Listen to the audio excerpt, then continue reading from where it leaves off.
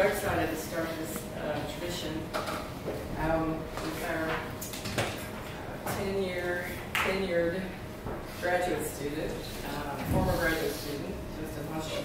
But I'm going to ask John Holwick to introduce our speaker. Okay. Do you want me to do hand puppets while you're going? Yeah, you can. So welcome, everybody. This is indeed a historic moment. Our second RCID graduate is back home, as he frequently is back home in the fall. But this year is the 10th anniversary of his graduation. And so we thought it would be really fitting to have him be our first and inaugural speaker of this series of a program that has now graduated 57 PhDs, which I find to be pretty astonishing in the 10 years that we've been in existence. It's not been a huge program, but it's been a solid program, and we're growing. And we have a lot of students who are also virtual, digital, and online. Dr. Justin Hodgson got his MA in English, teaching writing from Southern Illinois University, Edwardsville in 2005. And then he came to Clemson in our very first cohort and enrolled in 2005 along with 5 other students and graduated from RCID in 2009 as the second graduate from the program. So this is the 10-year anniversary for that. His first job right out of grad school was University of Texas at Austin, where he worked as an assistant professor of rhetoric and writing from 2009 to 2013. He then stepped laterally across to the Alumni University, where he took a position at the English department as an assistant professor. And he worked there as the assistant professor in the English department from 2013 to 2019, where he has now received tenure and promotion to associate professor. Dr. Hodgson is the founding editor of the Journal for Undergraduate Multimedia Projects in 2009 called The Jump.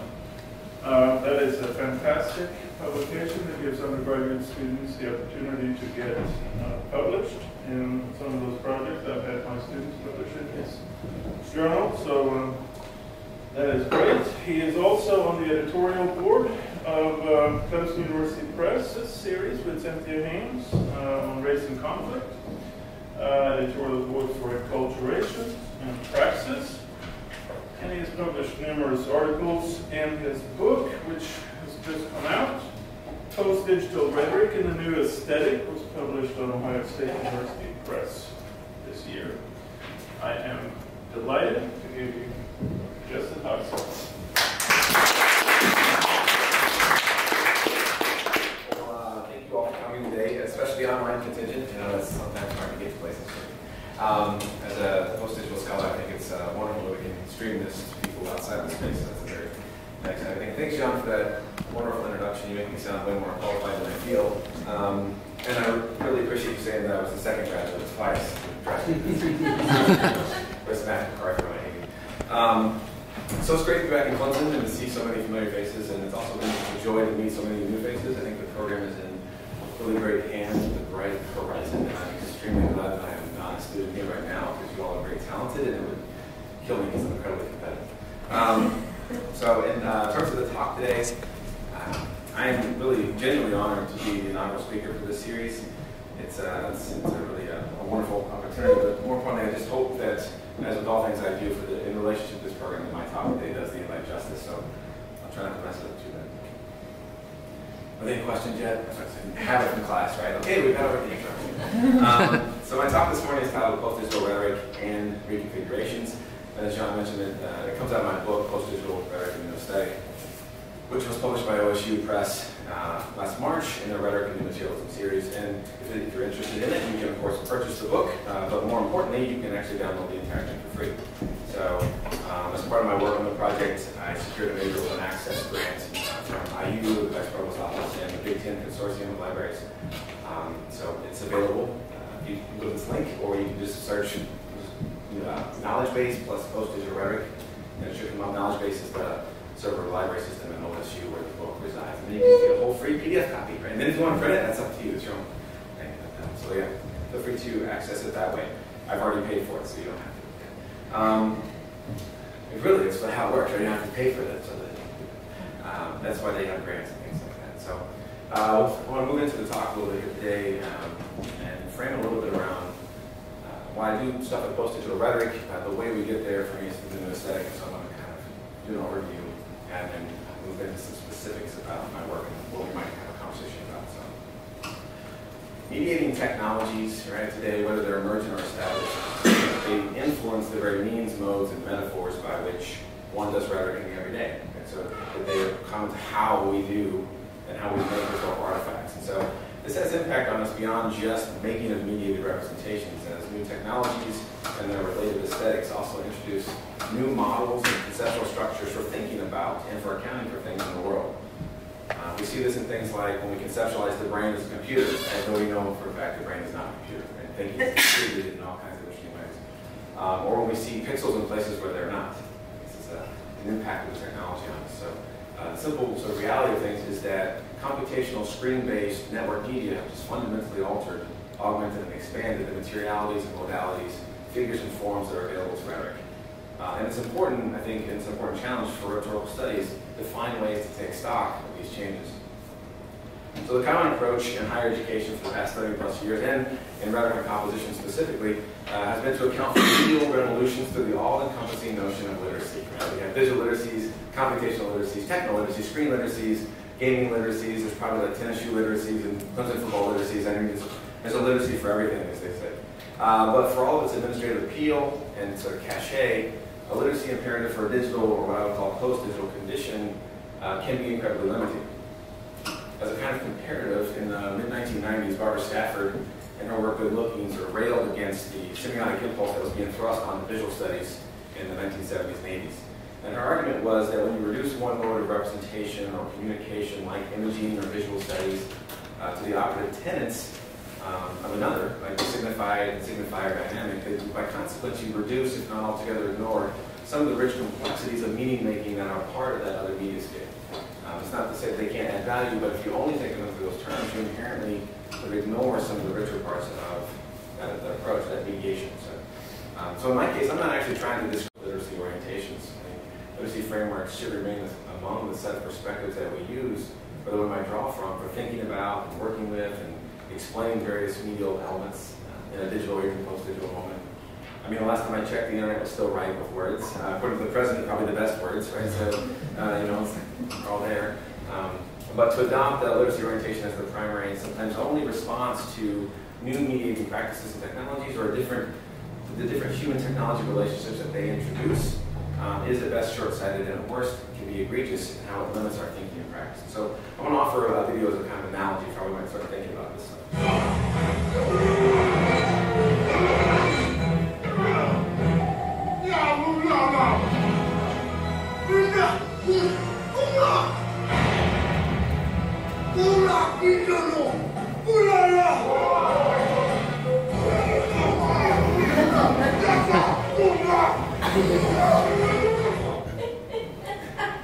So aside from the humor, I love this commercial. It's a Super Bowl commercial from many years ago. It points to the particular ways in which the caveman relates to the technology of the wheel, right? So despite the fuller range of affordances, how they made sense of the wheel was in terms of an older technology platform. Now this does make sense as new technologies emerge out of existing habits and patterns and sort of material economies. And of course, thinking of the wheel as a platform is clearly part of the affordances of the wheel. Does that make it any less absurd? I don't think it does. That's why we find it comical.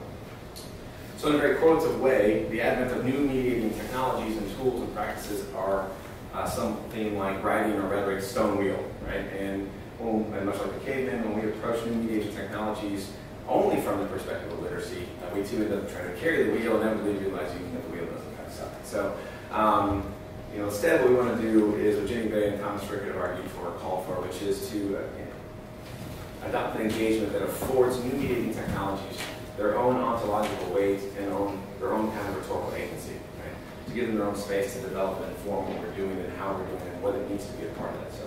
So rather than turning to any literacy impulse, my work takes up with a relatively contemporary phenomenon known as the new aesthetic, and it attempts to afford that phenomenon its own ontological weight.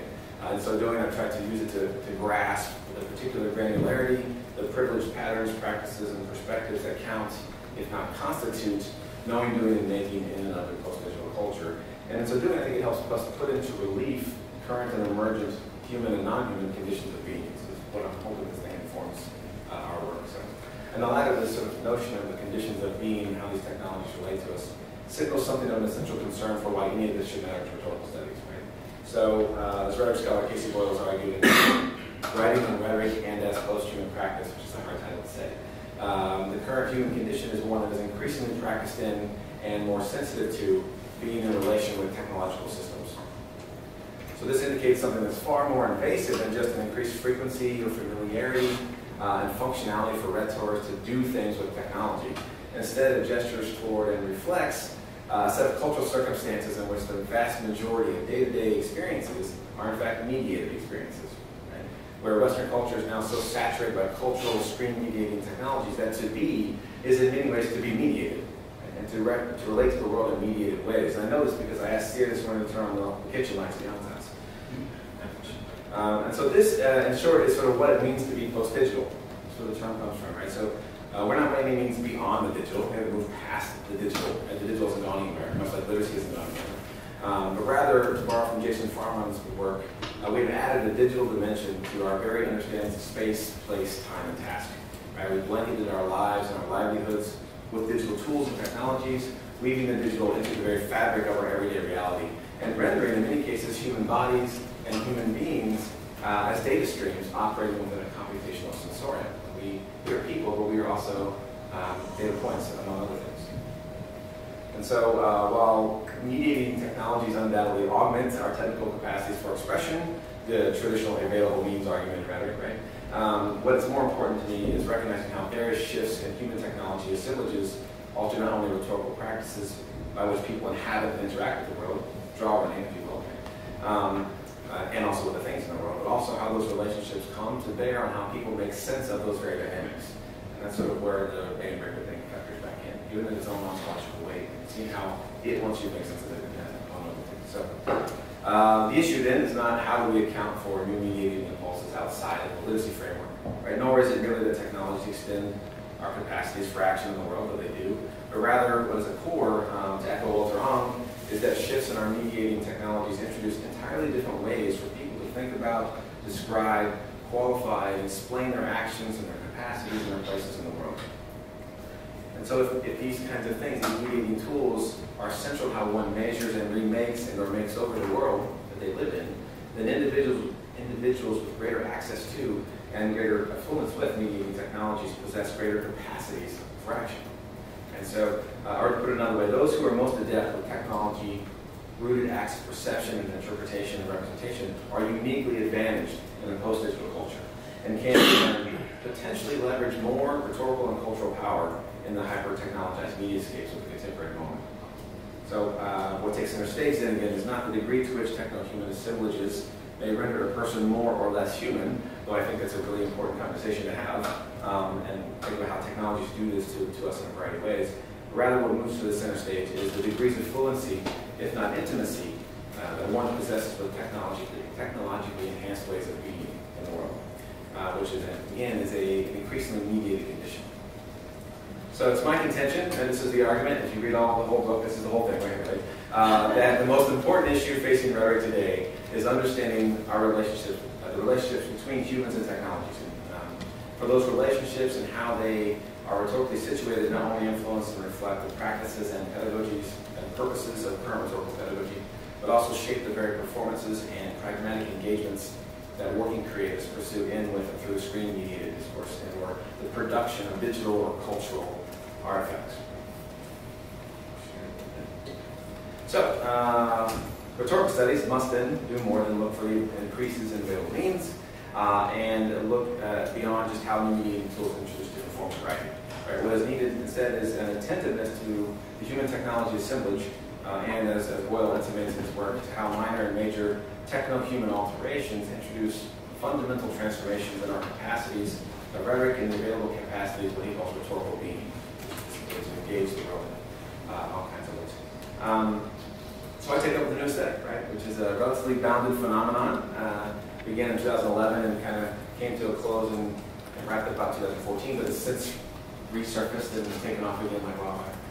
But rather as a rhetorical ecology, tracing its circulating intensities and flows as a way to identify a set of heuretics for 21st century critical and creative practice. And I assume you all know the term heuretics because Greg Ormer leads his way through this program, right? So I blame you on starting. While the focus of my work is on the intersections and interpenetrations of humans and technology, while the object that I really take up with is this thing called the new aesthetic, the outputs, the contributions, or the scholarly interest, if you will, inherently lean toward rhetoric, particularly the inventive practices central to the doing of rhetoric in the post-digital age. And so before I get into what those contours look like and how they operate, at least generally, I want to provide a little bit of background on the new aesthetic, because my guess is many of you may not be familiar with this thing. It wasn't quite as mainstream as I would like to have been. So in May 2011, designer and digital futurist James Bridle wrote in a blog post on the Really Interesting Group website about this new aesthetic that he was seeing, and this new aesthetic sensibility and creative practice that was manifesting in art and commerce and culture and so on. He didn't call it the new aesthetic. He just said, hey, there's a new aesthetic going on, and then it got this label. So that's a problem in and of itself. So he wasn't trying to invent a new aesthetic, right? Rather, he was merely gesturing to these sort of loosely structured set of aesthetic qualities that were happening everywhere, with everyday working creatives leveraging as a model or a metaphor or a meme the forms and functions and infrastructures of computers and network culture. So this is the practice. And so in an attempt to further demonstrate the nuances of the new aesthetic, he embarked on a year-long curatorial endeavor in which he gathered artifacts on a Tumblr account. Very 21st century, right? So, this is now commonly referred to as the New Aesthetic Archive. At least that's what I call it. It's back up and running now, and you can find it as a newaesthetictumblr.com. And with each artifact that he puts on there, they, in some capacity, end up bearing witness to one or more aspects of whatever new aestheticism is, or it could be, right? So the artifacts themselves, however, vary extensively in style and purpose and delivery, as you can see just from these three things, right? But what they gesture toward is a new kind of art practice and cultural critique, calling attention to human relationships with technology, human acts of mediation, the systems and protocols that produce particular computational representations, and the human viewpoints that frame those considerations. And notice I mentioned the word human 3 times. Right? So I think one of the things that's key to remember is that in this context, in an aesthetic context like this, the human is at the core. Right? We're not beyond human. It's fundamental to how we think about and interact with these things. So he brought out this blog post, and then he put together a South by Southwest panel in Austin, which is where I was at the time he was giving his talk. And that generated some buzz, but what really launched the new aesthetic was Bruce Sterling wrote an article in Wired magazine, lending his sort of celebrity to it. And he talked about new aesthetic and offered like 30 different definitions and none of those stuff. But what it did was generate a lot of buzz around the conversation. So there's a ton of internet traffic and conversations, and then blog posts and write-ups, and I think Ian Bogus wrote about it in the Atlantic. And so the result was there's a lot of tension around what it was. Nobody knew when they had to find it. Some argued that it was just a bunch of junk that Bridle collected on a Tumblr account. Right? And then a heap of eye-catching curiosities does not, in fact, constitute a compelling worldview. Right? And so, fair enough. Others claimed that it wasn't even an aesthetic movement. Right? It was unusually backward-facing. Most aesthetic movements offer a kind of revolutionary or a manifesto approach, like here's what we're going to challenge the world as it exists. But the new aesthetic as a thing was like, no, here's the shock we've already undergone. Look at all this stuff. Right? I think Kurt Cloninger talked about it as it's capturing the digital residue of our everyday lives. And so it's sort of inverted from what an aesthetic movement is supposed to do, or at least historically has been doing. And so I actually called it a rhetorical aesthetic, and think about it as an action of generating critical awareness. But perhaps the most notable response to the new aesthetic was that most mainstream treatments reduced it to nothing more than the novelty of pixelated representation. And so for Bridle, the would-be Andre Breton, right, of this particular movement, these folks were missing the point. Right? So, for example, the pixel itself wasn't the focus, but rather it acted as a kind of relay, right? Kind of visual shorthand toward larger concerns, like the blurring of the boundaries between the digital and the real, the underlying systems that A, produce those very boundaries, and B, produce cultural specific understandings of such. So you only have the digital real boundaries if you're in a culture that operates, but that's still dominant metaphor, right? So if you skip the computational space here, but went straight from like writing to mobile technologies, you don't think about it the same way. So while New Aesthetic may have employed, and still employs in some cases, these 8-bit graphics and build their aesthetic sensibilities, what it is about, if one can make such a claim, is the overt and subtle impact of computational mediation on representation, expression, and existence. So my view is this, right? Given the larger complexity of the New Aesthetic, and what it gestured toward, to me, was these different avenues for critique and creativity and commentary and conversation and conceptualization. And I thought if we could just find a way to identify these things and marshal these avenues toward providing like structures or explanatory models or representational techniques for designing media experiences, then maybe the New Aesthetic could offer something of significance to like critical and creative inquiry across a whole range of conversations, from digital humanities to digital rhetoric. We might have like new media studies and so on. But it turns out that the New Aesthetic actually resists this kind of codification. So they really can't be marshaled anywhere in a very traditional categorical sense, because it's, as Bridle says, it's an ongoing process of critical and creative engagement. So it's always in flux. It's born of a network culture. It takes place in, on, and of network cultures, and it mirrors certain conditions of the network, which tend to resist this kind of fixity. Right? And so, what it did offer, and here's sort of where I go with it, right, is a set of gestures. And a collection of artifacts and arguments and articulations that quite overtly mark the place for thinking about how individuals situate themselves in relationship with particular technologies, and in this case, the aesthetics that help us make sense of this technology. So again, I took up the aesthetic not as a stable thing, but rather as a rhetorical ecology. And I sort of borrowed from Jeannie Rice's work and turned her efforts in rhetorical ecologies into a method of exploration. And so I started tracing the intensities and the flows to identify what are 4 overlapping contours of the New Aesthetic, often counterintuitive to one another. So circulating intensities are inherently resistant to the categorical imperative as well, because they're always in flow. But as the intensities move across different connections and conversations and contentions, right, their edges and outlines or their colors and contrasts start to accrete. They leave a sort of residue as they move back and forth. And one can, via rhetorical analysis and sort of ecological study, describe with some effort the contours the contours of these accretions, and offer something of a tentative shape of each given ecology. And the term contour for me is particularly important. I know it's something I'm trying to add to conversation in this practice, but because it has multiple meanings. So first, contour is commonly referred to as a general shape or form of something like the contour of the hood of the car, perhaps a Porsche. Second, it's associated with malleability, right? So it's like as a verb, you might contour something or mold it to a specific shape to fit into something else. Right? And the third, contour is actually a practice that's used in cartography. Map makers use contour lines to indicate elevation and depth, or height and depth. And so, while the critical impulse, right, is to say, let's fix it and pick one of these, make it a concept, the post-critical move is what Greg Armour calls the conceptual, right? So to allow for the thinking with all 3 of these things at the same time, and all of its registers and all the ways that they operate. So the contours of the New Aesthetic that I'm going to offer today are meant to, 1, denote the general shapes and shades of the New Aesthetic, 2, demarcate entities that can readily be made to fit into and or with other registers, like, say, digital rhetoric. And 3, it designates the depths and intensities of New Aestheticism as a thing. So they are meant to function rhetorically and serve as a kind of operative guide for making things in an increasingly mediated world. And so, the remainder of my time, hopefully I can be done in about 15 minutes. I want to introduce each of these to 4 contours, and then push in on one of them a little bit before we open up for questions. And I'll leave the questions finally, hopefully, to talk about those things in a little more depth. So the 4 contours, at least as I've labeled them at this point, and again, it's categorical oriented because you're going to put a label on it. Right?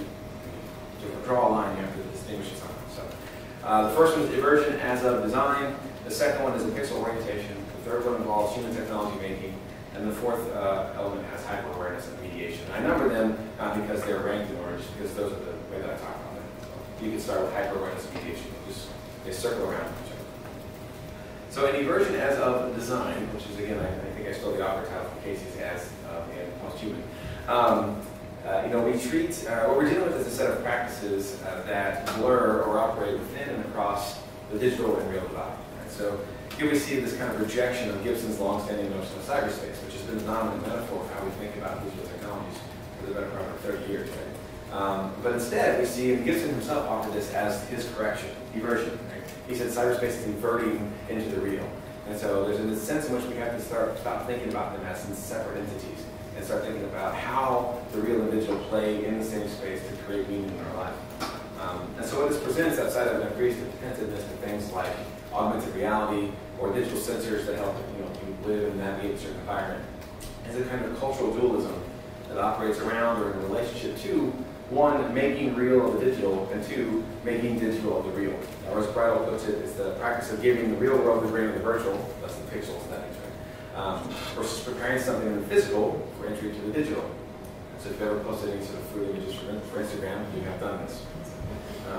I'll come back to that when we start talking about concert one. Second, while we tend to want to reduce computationality and digital tools to a ones and zeros root, as at the base of all digital things is ones and zeros, the simple reality is that we don't interact with technology at the ones and zeros level. And so, in fact, the lowest common denominator for human interaction with most screen-based media is the pixel. And even with your most ardent and advanced programmers who are producing code, they're still producing code on a screen and rendered back to them visually in pixels. And so, for me, the pixel operates as this kind of lowest common denominator model, the point of contact between human and most computational technologies. And so, what's interesting is actually that we've moved past the pixel as a culture. We've invented algorithms, quite literally, to obfuscate the pixel on the screen, though this still is, in fact, made of pixels, right? And so what's happened, though, is that a pixel, A, has become a sort of marker for error, and when we see it now, it's like, oh, computational error. But B is actually very much like the black and white photography. It has moved into a position of an intentional aesthetic choice. What used to be the default condition of how things got represented, if you played the original Super Mario Bros., you know what I'm talking about. Now is something you do as a designer to create an effect, in the same way the black and white is chosen for an aesthetic element in photography. Right? It's no longer the default material conditionality. So, but more than just becoming an aesthetic value, it's actually sort of becoming ingrained in the ways in which we see the world, right? So we often see pixels where they're not, and like this Google map on the right, which is not a set of green pixels, but rather irrigated fields in the border of Namibia, right? Just seen from space. Or Dolly's Lincoln lithograph, which when I show this to students, all the time they believe these are pixels, but this is photomosaic art practice. And so, has anybody ever seen Dolly's Lincoln lithograph before? It's just fast. So if you stand up right here, you can see the nude female in the nude, but if you walk 20 yards away and look at it, it's Abraham Lincoln. Right? So, in and of itself, it's a fascinating piece, but most often we see those squares as pixel related, right? I would say we, but a lot of the current generation. So this pixel orientation is often negatively framed, like it's some sort of loss of a human condition. David Berry first says digital pareidolia, how these things are confusing us. But to me, it points to the degree to which new technologies and tools and techniques transform and move from a non-human other into the human sensorium. Right? So the pixel, in case you didn't know, the pixel was invented by Russell Pearce and his group, and it was actually invented to try to get a computer to see like a human. Right? It's literally what it was built for. In an ironically wonderful sort of way, now humans are seeing like computers. Right? We have internalized this computer as a square. And Pearce said, he chose the square just because it was in at the time. It could have been made out of triangles. And he's, like in his 90s now, he's still trying to remake a better pixel, right? So it's with triangles and shapes. It's a fascinating sort of way of thinking about our relationship to tools and how they move from one intentionality to another. The third element of the new aesthetic is highlighting the coagential qualities of digital production, drawing attention to the new kinds of vision, new kinds of expression, and new kinds of writing and representation that are emergent with human technology collaborations. Famed film artist Jacob Richter once claimed that his camera did the scene for him and him for his camera. And so we have the echoes of this throughout the new aesthetic.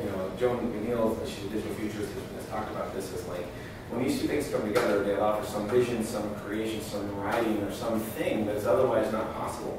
And so for those of us who have had the luxury of studying the picture of his hands, that you can hear it him echoing in your head, like listen to the logos, loud look forth, what's to come, or even his own, like I take a picture and something else comes out of the camera. Right? So, but we also find this stuff in a new number of digital creations. So the top image here is Damon Winter's award-winning photo, New York Times journalist, and the photo that won the photo competition that year was not from his high-end digital camera, but rather from his iPhone and his Hipstamatic app.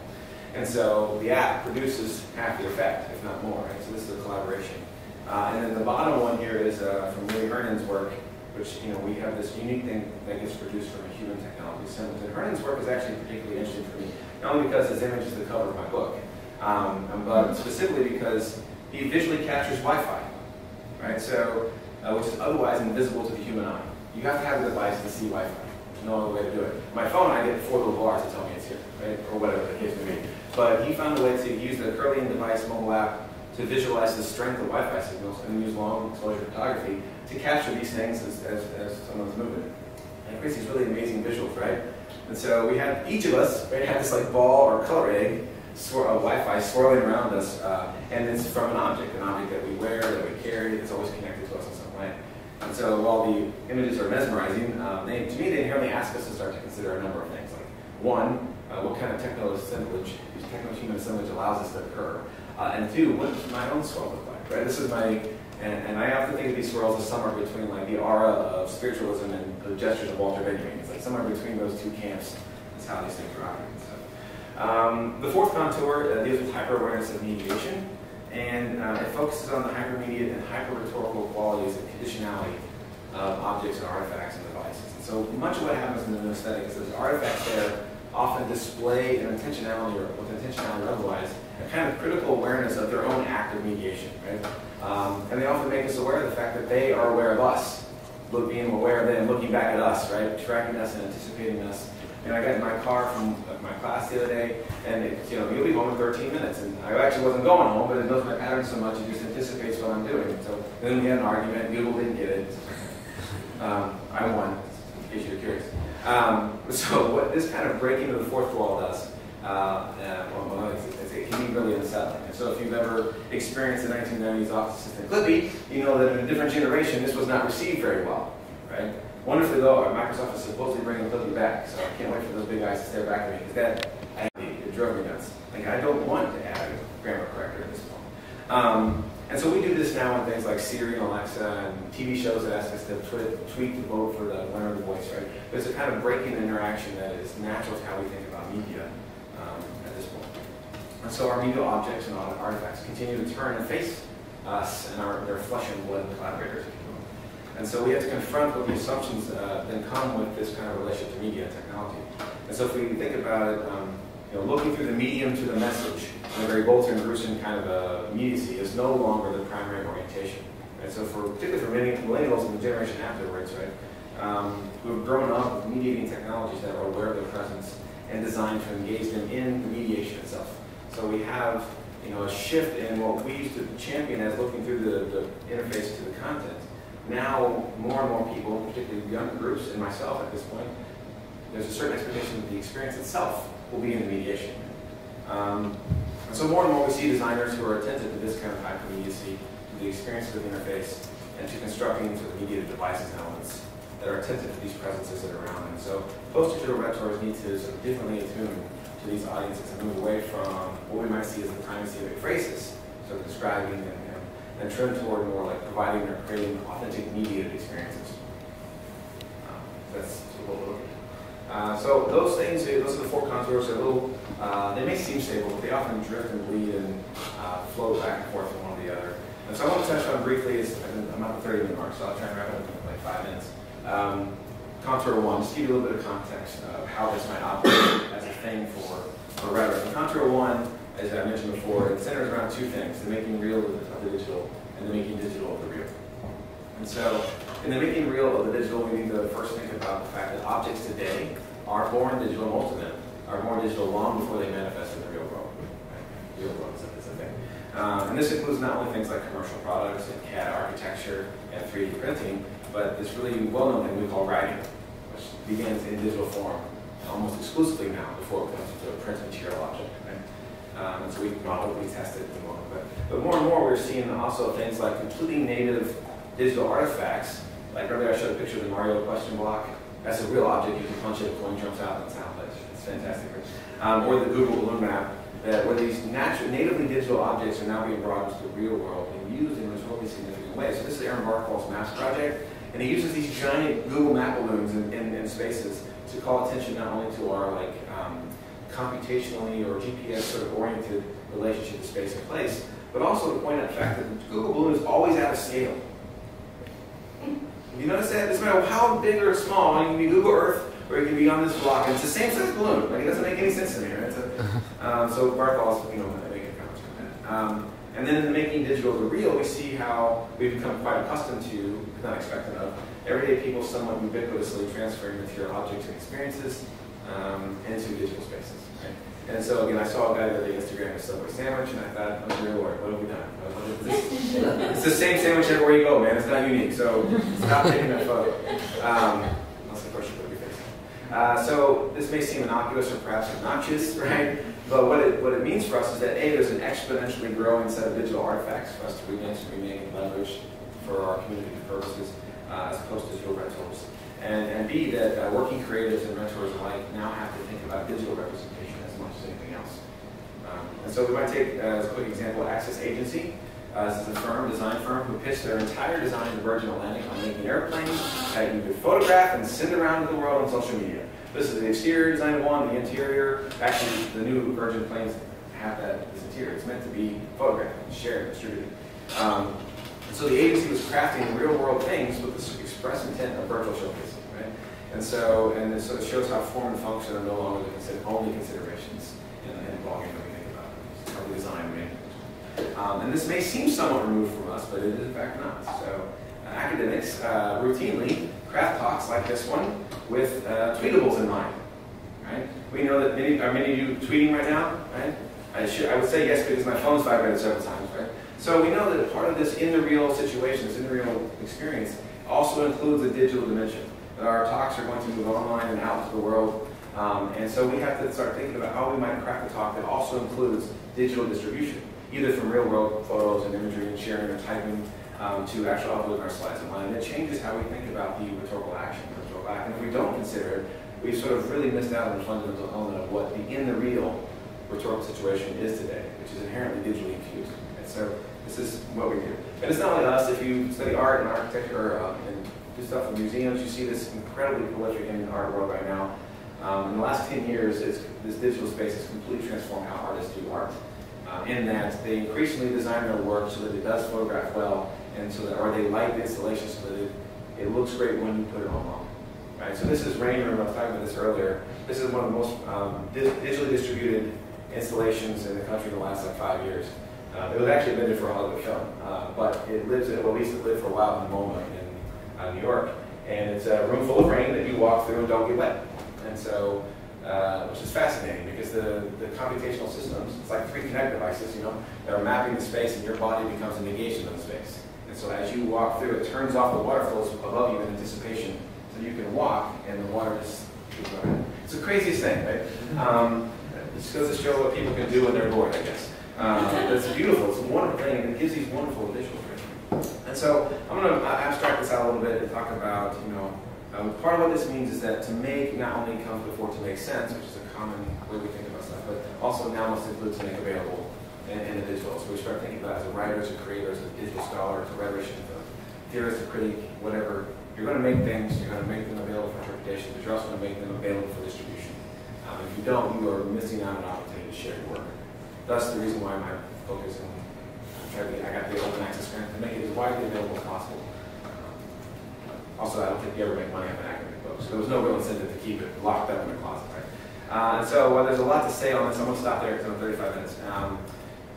And sort of leave you. This is this is called Street Eraser. It's one of my favorite images as well. These guys walk around and they put you everybody know what this is?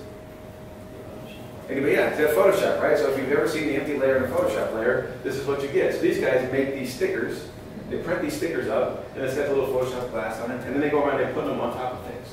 So creating this illusion of how the world is designed and created. And it makes sense in some places, but on this billboard, there's one on the side of a mailbox, and it's just a fascinating commentary on culture and commentary, how we think about things. So I'll stop there, and we can sort of shift into questions. I think I have a couple more things, but I want to make sure we have more time for questions than just me going over ideas. Questions for the resident? She's got mine, so thank you.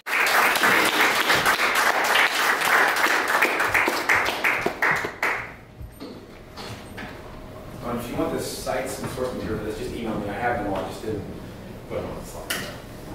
try to second verbally. No questions. Maybe we should ask our phones. Hey Siri. Well, you've already been shared, so you're also Yeah, part of this. it's good. Hopefully, I hope. Will you talk about some of the projects you do with your students that are informed by this new aesthetic and vertical integration? Yeah, I mean, I think, well, okay, so first and foremost, you know, I teach, people only call me when I'm doing things. So they kind of look good. I've been here all week and I had one phone call till now. So part of what I do, and I teach a lot with using digital media to produce and write and to think and express themselves. So I teach Photoshop in every class. It's just what I do. And we talk about how do we design things for digital representation versus how we design them for print representation and how we might those things be for us. So there's some of that that's informed by this process. But truth be told, we will engage in practices that are like taking an image file and instead of editing it in Photoshop, open it in the text editor and start to manipulate the coding to see how that impacts the visualization, right? So there's a whole thing on glitch art that does this now. We will mess with things in audio formats, add synthesizers to computerized sounds, and talk about what that does and how it creates a relationship. But at its core, I think I spend a lot of time with students talking about the importance of these sort of digital expectations of their audience. So one of the things that so I went through school and did all the studying and had all this fun stuff here at Clemson and talked about the rhetorical impact on the audience, but nobody really talked to us about what happens when the audience's expectations have fundamentally changed. And so with my own students, we talk about designing for an audience that expects a unique experience, not just an artifact, a real thing. And then when the LCD finders came in, that's when selfies really started.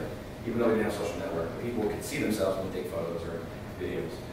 But yeah, as the networking structures got involved in the rapidity with which people take those images and ubiquity with which they should is now in different kind of levels. So I think there's a correlation between access to technology and the actual ability to see what you're taking. And if you're in an image, that's easier than buying one of those scroll throwaway cameras at Walmart and just taking a bunch and hoping one of them comes out with your face in it. Like, well, it's kind of good. I got half my face, right? So, but I think there is a correlation with the tool itself allowing for that to occur. Now, whether we come back to sort of getting maybe a little selfie-centered, I don't think that's going to occur anytime soon because the networks are designed for us to share. What's Twitter's original question? What are you doing today? Or what do you want to say today? Like Facebook is, So the question was prompted based on you sharing what you're doing with us. Right now, on you offering us a commentary about sin. So it's that's going to evolve, but I still think that the entire premise is built on us sharing these sort of frivolous micro level considerations of the day-to-day activities. So we're part of the new aesthetic in that way, and I think. Oh, absolutely. I mean, I don't think you can remove any sort of human element from the new aesthetic because first off, last time I checked, machines don't have aesthetics, right? And even if they did have an aesthetic sensibility, they wouldn't call it aesthetics. They would call it something else, right? Like data grid. So the aesthetic element is inherently tied to us and what we do, and the way we use these tools is inherently tied to human communication.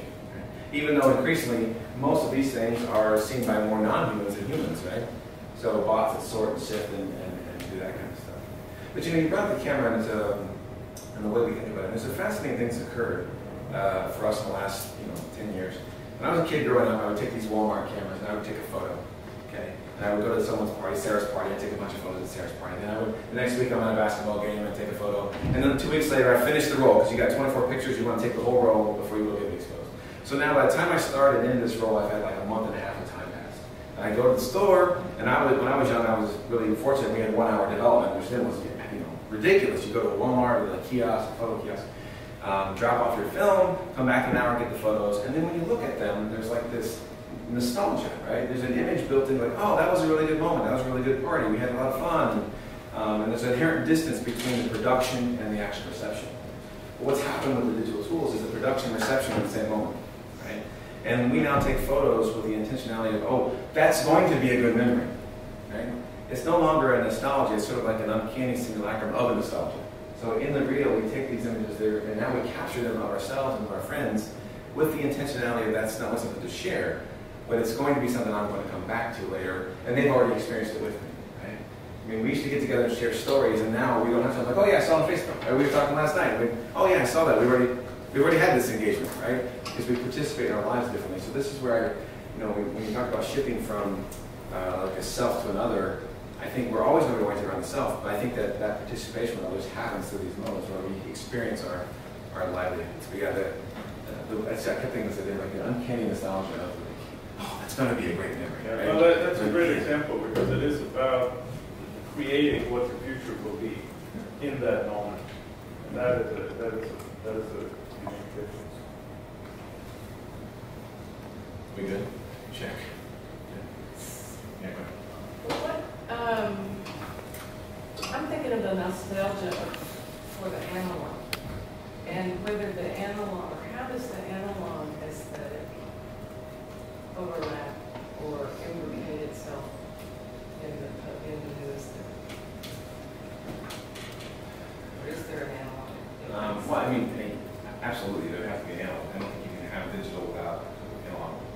I think part of what, like someone like Brian would say is the very fact that you see things like a pixel pattern on a pillow, or as an exterior design. Like I do Telehouse West, which is this huge internet server thing in London, right? It's like one of the largest internet companies in the world. Their exterior building is a pixel pattern, right? And so someone like Brian would say, well, that is inherently an analog construction, right? But other digital aesthetics. So I think, part of the dynamic is in what ways do these new kinds of representational practices that occur because of digital tools and technologies, how then can we leverage them for meaning and purposes in spaces outside of it? But I would think that even in the digital, there's constant influx of real-world material sort of sound signals and structures all over the place. Does that make sense? I mean, Yeah. So I keep thinking, like, one of my favorite things that we rarely talk about is the importance of the desktop metaphor, right? Just a real-world object that becomes a digital interface. So we think about it as a metaphor, but structurally speaking, any object in the room could become the interface. We were talking about the project I did for you when I was here. So two things. One, the last time I was in this room, I defended my dissertation. So there's that. So that's exciting. So hopefully you all pass me today. It's going to be a long deliberation, I'm sure. And two, when I was here as the assistant to the WPA, right, for a writing program, I built the 103 handbook for Cynthia. I built a digital version of mine. And I constructed it as, we had it's a TV screen like this, and on the web page there's a remote control over here. And so to get through the site and access the different things, you had to change the channels. So you would go, if you wanted to know more about pedagogy, you go to channel 373, you have to type in the numbers and it would then jump you to the website page. And so this is of course before we had all these cool mobile things, but even those kinds of things where you take, again, it's a material pattern representation, a steady stream of objects and artifacts that give off signals in light in a particular way, and you turn them into objects and metaphors for the digital. So that process also goes in other directions. I think there's inherent bleed. Right now, most of the aesthetic as a thing is focused on these kind of digital eruptions and how they destabilize or draw attention to themselves as eruptions. Again, the Telehouse West example. It's the technique actually comes from military camouflage, and it's meant to obscure the illusion. But because it's on a building, and it's not like anything else around it, it actually calls attention to the building, right? So it's a weird play. I've got a quick comment on that, and I don't know if you've seen the project and also called Barcode, which is a redevelopment of the industrial waterfront property, and they redeveloped it into housing. But basically, the architectural expression, if you look at it from the distance, is a barcode. So it is a digital, and it actually, people say that actually there's information in there. If you read the barcode, also the photograph. It tells you the price is like $7.99. Check that out. It's called Barcode. It's exactly what you're talking about here. Architecture, there's a term I'm drawing a blank on, where they design architectural spaces that don't look like they would be stable, but they're mathematically sound. Like these weird buildings that are like shaped like have curves in them, or their geometry is not natural to the environment or world.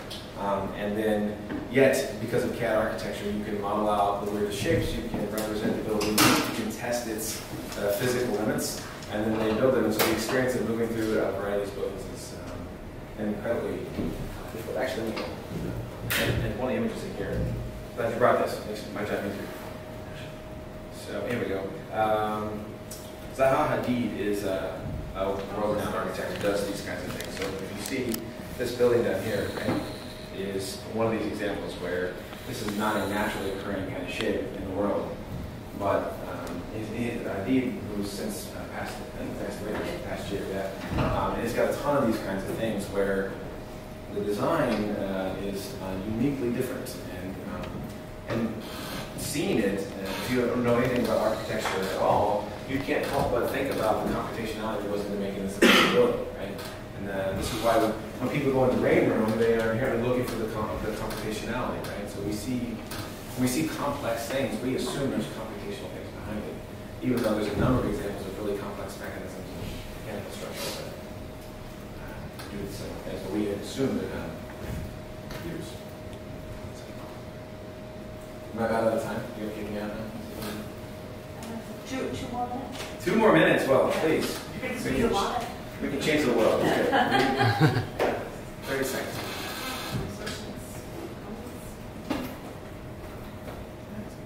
Anyways, if you want to know more about each of those things, they are in the book. If you have Well, questions, thank you so much.